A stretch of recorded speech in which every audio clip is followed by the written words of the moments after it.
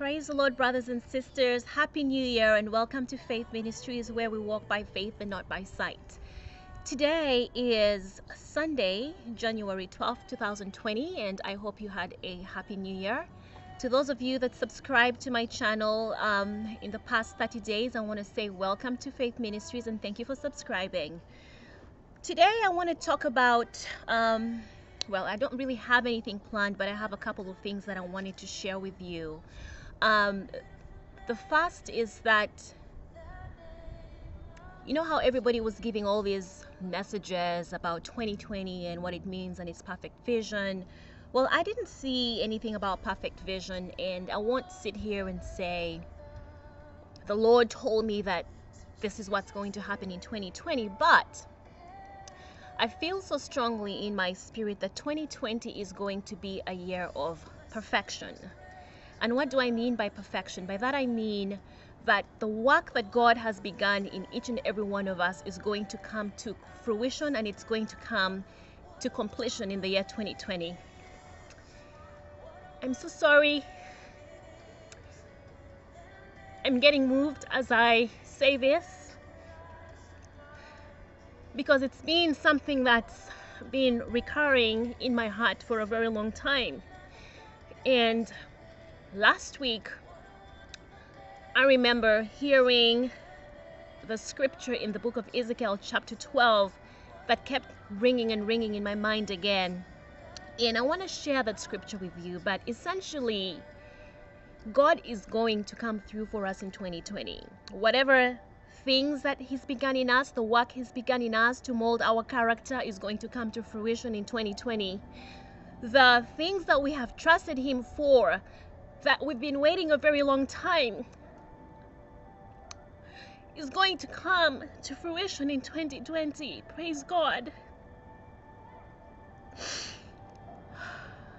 Thank you, Jesus.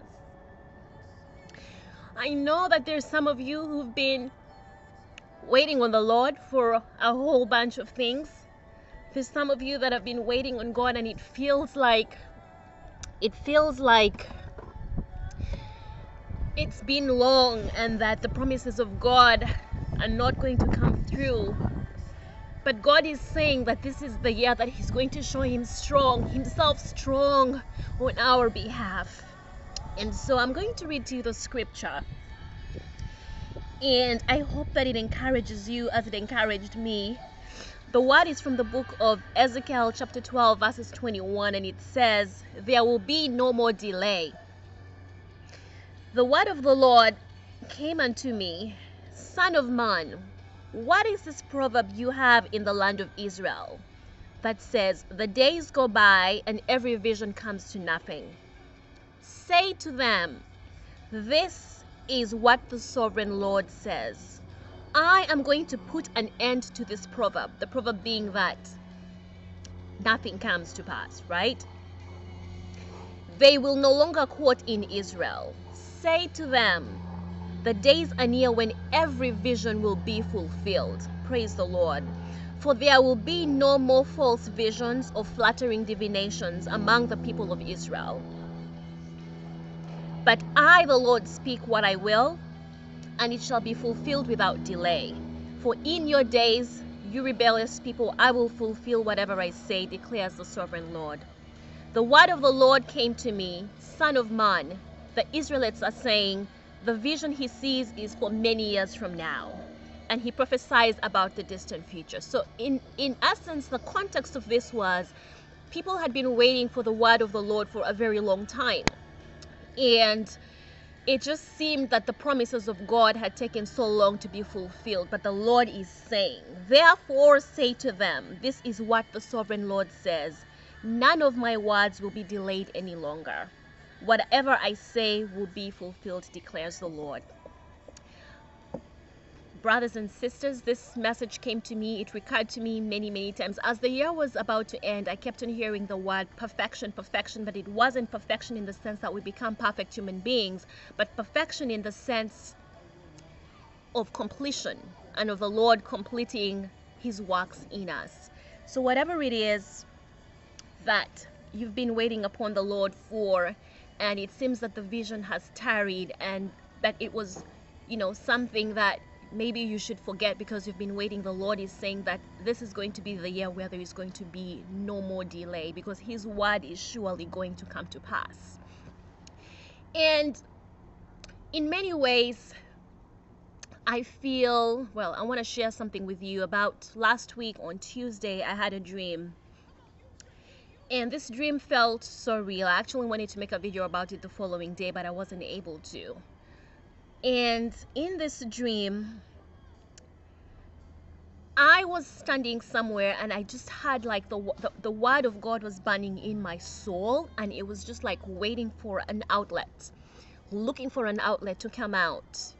And as I was standing there, one of my cousins, a cousin of mine, suddenly appeared. And as she appeared and I opened my mouth to speak to her, the word of the Lord just began to bubble out of my mouth, and I began to prophesy upon her life. And as I was prophesying upon her life, it wasn't the day-to-day prophecies that people have these days where it's like God is gonna bless you and this and that. It wasn't about that. It was more about God wanting to set this person free from bondage of covenants, unholy covenants, ancestral covenants, and curses that came attached to those covenants. And as I began to speak the word of the Lord and prophesy upon her life, something really beautiful happened. I began to pray for this person, and the Lord was saying expressly, because this is a cousin of mine that has a child, and the Lord was beginning to reveal to her and explain to her that all of these ancestral things and ancestral covenants and seed covenants that had been established by the forefathers, and some of the unholy covenants that she might have established herself knowingly or unknowingly, were actually impacting not only her life and putting her in bondage, but also impacting the life of the children of her child. And brothers and sisters, if you know anything at all about covenants, this is what it is. Because when God made a covenant with Abraham, it was for life. He promised him he was going to be the father of many nations, and God upheld that covenant. Several times in the Bible, when people made covenants with God, God upheld those covenants down to future generations as well.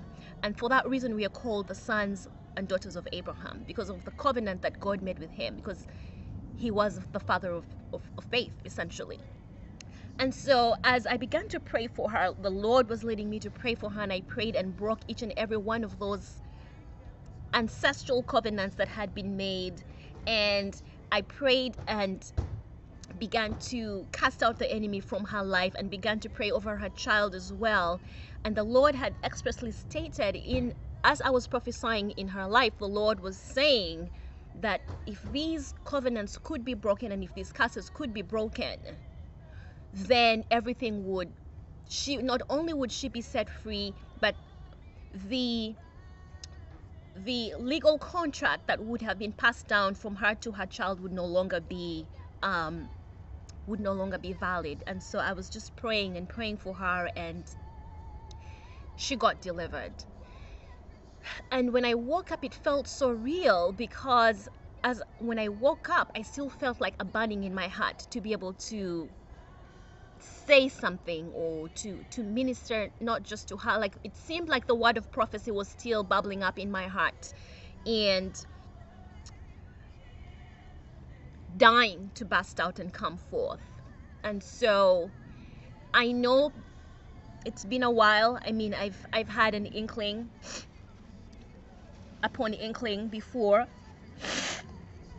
and that the Lord has been leading me more towards a deliverance ministry. And I never shared this before with anybody, but I've been getting message after message about this over the years, and probably this is just another one of those confirmations as well.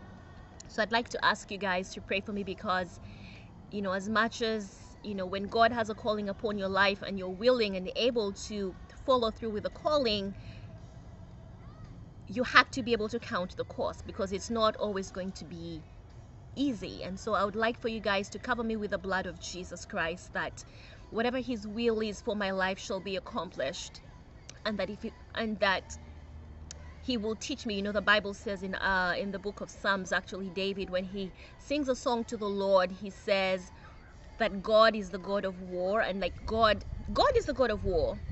God teaches my hands to fight, that I might bend the bronze bow, right?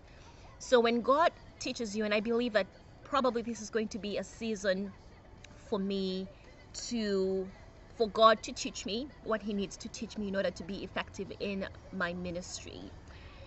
So cover me with the blood of Jesus, brothers and sisters, and just continue to lift me up in prayer and pray for me that I might continue to be an open vessel for the Lord, as this is my desire for the year 2020. And as I complete this video right now, I just want to stand with you in prayer and ask the Lord to just bless us for the year 2020. And just as the Holy Spirit leads, I just want to be able to pray. Father, in the name of Jesus, I come before you and I want to say thank you so much for your blood that redeems us, O King of Glory. I want to thank you so much for your blood that sets us free, the blood that breaks each and every bondage that we have, oh Heavenly Father. It breaks each and every chain upon our lives, Lord. I thank you for your blood that you shed on the cross 2,000 years ago, that we might be sons of God, that we might have access to the Holy of Holies, O King of Glory. Right now, I want to thank you so much for the message that you gave, that 2020 is going to be the year of perfection. 2020 is going to be the year of completion, where your work will be accomplished in our lives, oh Lord. Father, I want to put each and every one of us into your hands, Lord. There's some of us who are listening to this video right now that have been waiting a very long time for your promises to come in their lives, oh Lord. You've given them a word and spoken a word upon their lives, and they have waited for far too long, oh Lord. But you have said in your word that this is going to be the year that there will be no more delay, oh Heavenly Father. And so we hang upon that word, oh Lord, and we take that word and absorb it, oh glory. We receive it, oh Lord, and we speak it forth into our lives in the year 2020, oh Lord. There will be no more delay, oh Lord. There will be no more delay as far as our deliverance, Lord, from bondage, Lord, from addiction, O King of Glory, from depression and anxiety, O Lord. There will be no more delay, Lord, as far as getting that job that you have ordained for us, as far as us knowing and coming into the knowing of your purpose and your will for us, O King of Glory. I thank you so much, Lord, for the word that you have given us. I thank you so much, Lord, that you care so much about us, Lord, that you want to strengthen us, Lord. I thank you so much that whatever the struggle is that we are going through in our lives today, O King of Glory, you have said in your word, Lord, in 2 Chronicles 16, that you are going to stand strong on our behalf, O Lord. You are going to show yourself strong in our behalf, O Lord. And we thank you because we know that without you, Lord, we are nothing. King Jesus, you are the vine and we are the branches, O Lord. And apart from you, we can do nothing, O Lord. We might want to go out there and minister. We might want to go out there and be successful and do the things that we think will bring you glory. But apart from you, we can do nothing. So help us, O King of Glory. Be grafted into you, Lord, that your blood might flow through our veins, O Lord, that the Holy Spirit, your Spirit, might flow through us and manifest itself through us, O Lord, in the words that we speak, in the way that we relate to other people, O Lord, in our hunger and longing for you, O King of Glory. I praise you, O Lord, for everything that you have done, O Lord. And I ask that you give us the grace to forgive those that have wronged us. I ask, O Heavenly Father, that you forgive us even as we forgive those that have trespassed against us, O King of Glory. Lord, I come before you today and ask, Lord, that whatever warfare we are waging in the Spirit, O Lord, that you teach our hands to war, O Lord. You teach our hands to fight, O Lord. That you open up our spiritual eyes, O King of Glory, that you will give us discernment, knowledge, and wisdom, O Lord. Knowledge of the word of God, that we can apply it, because your word, O Lord, is a double-edged sword, O Lord, that the enemy cannot stand. Help us to understand our faith in you and our strength in you, and be able to apply the blood of Jesus Christ, O Heavenly Father. Lord, I thank you, Lord. I ask right now that everybody who is watching this video shall be blessed, O King of Glory. I ask that you anoint each and everybody that's watching this video, O Lord, that you cover them from the crown of their head to the soles of their feet, Lord, that no matter what fiery arrows the enemy sends to them, O Heavenly Father, like you say in your word, Psalm 91, 1,000 might fall at their side and 10,000 might fall at their other side, but no harm shall come to them, O Heavenly Father. Lord, you say that you will deliver those that call to you, O Heavenly Father. And so we come to you, Lord, with a contrite spirit and a broken heart, Lord, cognizant ever of our weaknesses as humans, O Lord, cognizant ever that we are never perfect, O Lord, but our desire is to serve you, O King of glory. And we ask, Lord, that even as you break us down, O Heavenly Father, that you may build us up again. Lord, that you will hear our prayer, O Lord, that you will hear our cry, O Heavenly Father, Lord, and that you will continue, Lord, to mold us into the kinds of people that you want us to be. I thank you so much that there will be no more delay, Lord. There will be no more delay in marriage for those who are seeking to be married, O King of glory. There will be no more delay, Lord, in finding that purpose for us, Lord, that you have ordained for us, O Lord. Lord of lords and King of kings, O Lord. And I stand and pray right now. I stand in the gap for everybody, Lord, that is having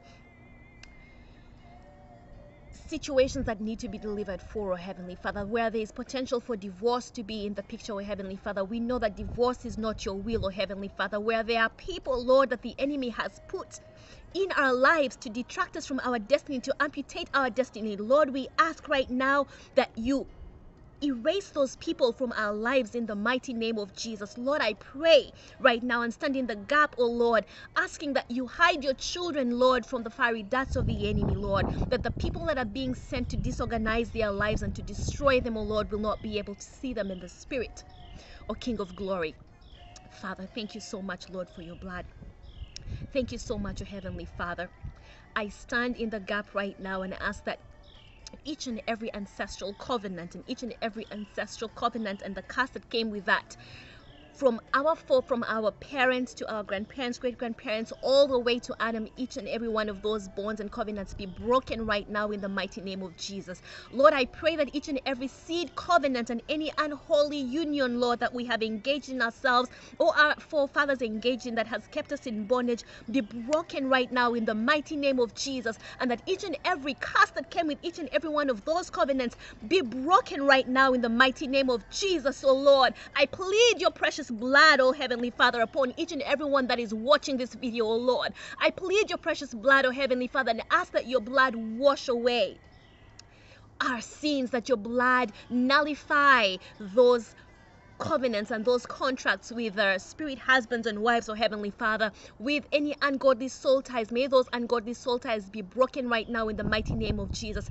We renounce and denounce the works of the enemy upon our lives, and we choose to loose ourselves right now from the hands of the enemy, oh Lord. We loose ourselves from the grip of the enemy, oh Lord. We cut ourselves off from each and every contract that we may have made knowingly or unknowingly by dabbling in the occult, oh Heavenly Father, and engaging in ungodly practices that do not bring glory to your name, but come with curses. We break each and every one of those right now in the mighty name of Jesus. I thank you so much, oh Lord, because there is only one name in heaven and on earth and under the earth through which everybody must bow, and that is the name of Jesus. I thank you so much, Yeshua HaMashiach, for sacrificing yourself on the cross that we might be free, oh Lord. You said in your word that since the beginning of time, the violent shall take the kingdom by force, oh Lord.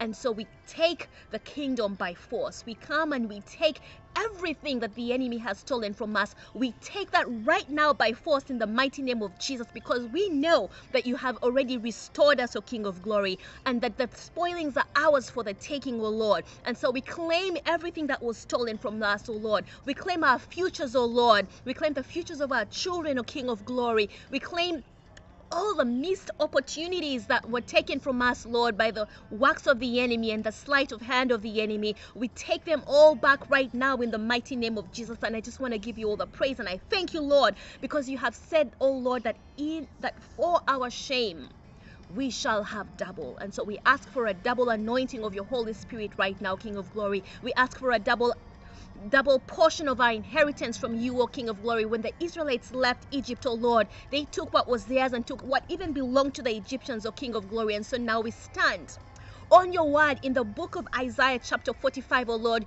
You are the breaker, O King of glory. You will break through the gates, O Lord, and cut the brass, O Heavenly Father, gates of brass, O Lord, that we might walk through into our destiny, O King of glory. And so I take your word, O Lord, and apply it for everybody who is watching this video, O Heavenly Father, and I say thank you. Thank you for going before us and breaking the gates of hell. Thank you so much for going before us and breaking the gates that we might walk into our destinies without hindrance, oh Heavenly Father. I thank you so much, Lord, because you have cleared the path for us. You have gone before us, and you have made all the crooked places straight, oh Lord, and you have created rivers in the desert, oh King of glory. I bless your holy name, oh King of glory. I praise you, oh Heavenly Father, and we surrender our lives to you, Lord, and continue to ask, Lord, that you give us the grace to lead our lives and surrender completely to you, that we might offer ourselves as living sacrifices to you. In Jesus' mighty name I pray. Amen. Amen. Brothers and sisters, I love you guys.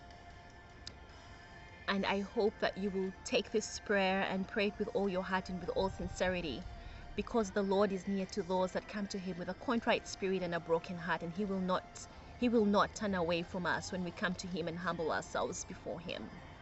I love you guys. I am praying for you.